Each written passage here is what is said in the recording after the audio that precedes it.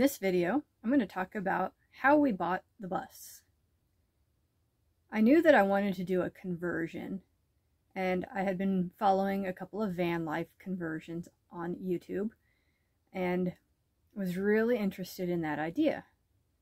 The problem with the van idea is that it was not going to be big enough for our family, which meant that I would have to wait until my kids were older and moved out of the house before I would be able to do any type of conversion. Then the idea hit me. What about a bus? So then my search began. I started looking online and finding all types of buses for sale through all different types of sellers. There were auction sites, and then eBay and Facebook, and probably others. I finally decided on Facebook because that's where I found a bus that I was interested in. To determine what type of bus I was interested in, I was, again, doing a lot of online research and decided that I definitely wanted a diesel over a gas engine.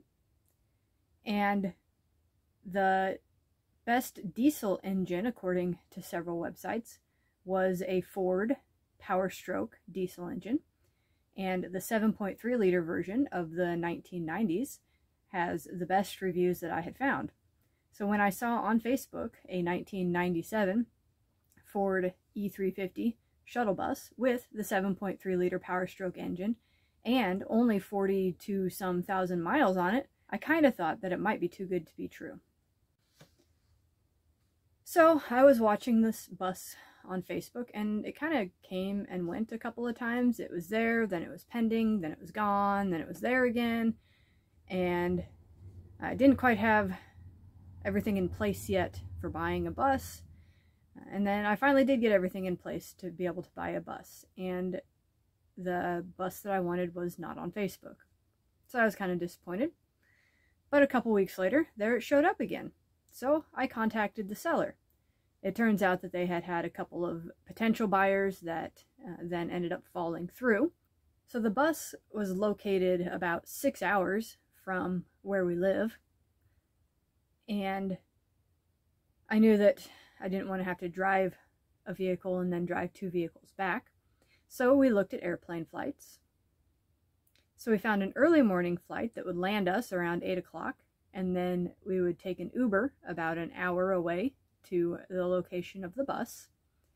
From there, we made a fairly quick transaction with the sellers, purchased through PayPal, signing the title and signing a bill of sale.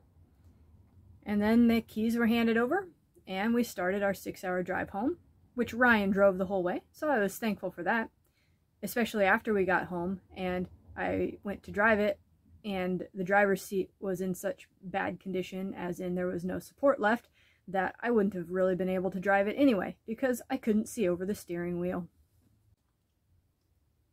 Since the bus was located about 6 hours away from where we live, we weren't going to be able to do an in-person inspection.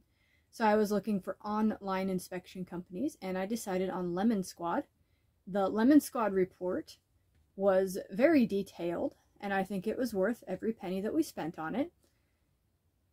It was a 67-page document. The first couple of pages just gave a typed-up summary of the inspector's findings, and then there were 2 pages of a checklist, which I will show you here. And I will also attach to the description of this video so you can see what all they looked at. And the remaining pages, pages 6 through 67, were pictures and more pictures of basically every aspect of the bus that you can imagine, inside, outside, engine, tires, underneath, just every angle. So it was good to be able to look at all those pictures. And from that report, we decided to go ahead and make an offer on the bus.